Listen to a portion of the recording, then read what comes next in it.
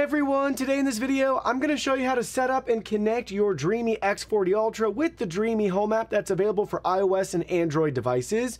If you're interested in this product or you want to find out more about it, the link to the X40 Ultra will be in the video description. First things first, download the app from your app store, sign into your account or create an account, and then you'll be able to get this added. We have two different routes to add our product. We can scan a QR code or we can select add and add it manually.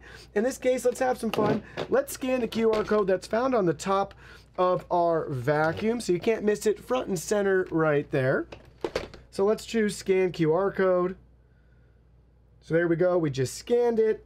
We're taken to this screen where we can connect to our Wi-Fi network. Make sure you're connected to a 2.4 gigahertz Wi-Fi network, then select next. Now we're being prompted to place the robot on the base station or press and hold the power button to turn it on. We already have our vacuum on, so we'll select next. Now we need to release the hotspot. Press and hold the spot clean button and the dock button at the same time for a couple of seconds. So we're going to hold the left and the right button. Waiting for the network configuration. We got our voice prompt for the network configuration. Select next. Now we need to select device hotspot. So we got to connect to our Dreame vac. Here we go, we got the prompt right there to join, so we're going to join that network. All right, there we go. It's working on connecting, so our phone to the device and the device to our network. Please return to app to wait for the result. All right, there we go. Got a voice prompt there.